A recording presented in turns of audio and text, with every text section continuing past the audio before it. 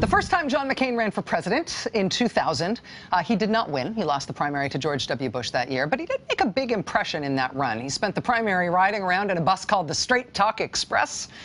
He railed against special interests and lobbyists and establishment politicians. He talked to reporters about anything and everything. He was willing to say impolitic things that politicians are not supposed to say.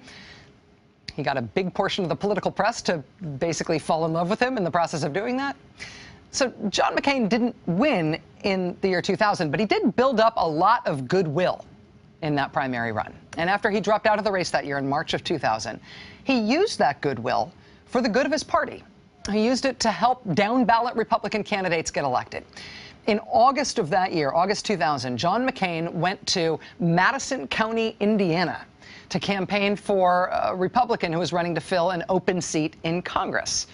That Indiana Republican was named Mike Pence. And Mike Pence had lost 2 previous runs for Congress by that point. In August 2000, trying to get into that congressional seat, he was in a very tight 3-way race. And so John McCain's visit to come help him out, this big national profile politician from out of state, that was big news in Madison County, Indiana. The local paper said it was the first time a presidential candidate had visited Madison County since Gary Hart came by in 1984. So John McCain went to Madison County, raised money for Mike Pence, held a rally with Mike Pence. He called Mike Pence a very fine candidate who would represent the values of Indiana in the House. And thank you, John McCain. Mike Pence did eke out a win in that race for Congress. Got just over 50% of the vote, got a bare majority, and that's how he got to Washington. And then he spent the next dozen years there. So John McCain and Mike Pence have some history together. And now, Mike Pence is on the Republican presidential ticket with this guy. He's not a war hero. He's a war hero. He's a war hero. 5.5 years. He's a war hero because he was captured. I like people that weren't captured, okay? I hate to tell you.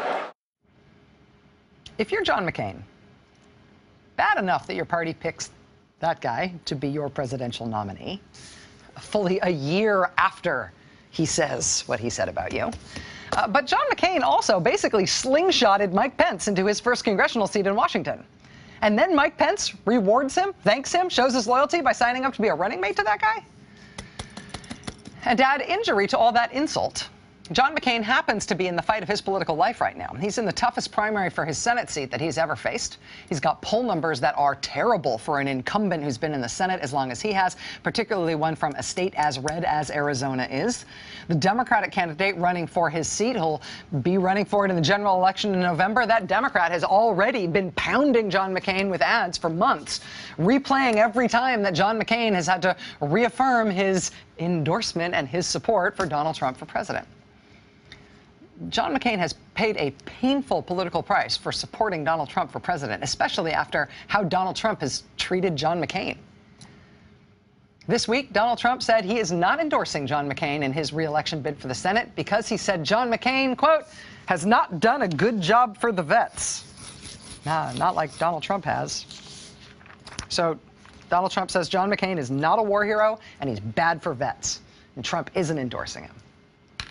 And Mike Pence, the guy who got his bacon saved by John McCain in 2000, the guy who arguably owes the start of his congressional career to help from John McCain. This morning on his campaign plane, Mike Pence was asked if he would endorse John McCain. He declined to do so, and that lingered all day. And then this evening, finally, Mike Pence's spokesman, because he has one, released a 1-sentence statement, quoting directly, Mike Pence endorses John McCain and Kelly Ayotte in their primary bids. End quote. That's it. 12 words. And 2 of them are Kelly Ayotte. John McCain is still an endorser of Donald Trump for president, despite all the indignities Donald Trump and his campaign, even his running mate, have heaped on John McCain over the last year. McCain is still endorsing Trump for president. Why is that? Does whatever math John McCain is doing there make sense? And does it make sense for other endangered Republicans around the country? That's next. Stay with us.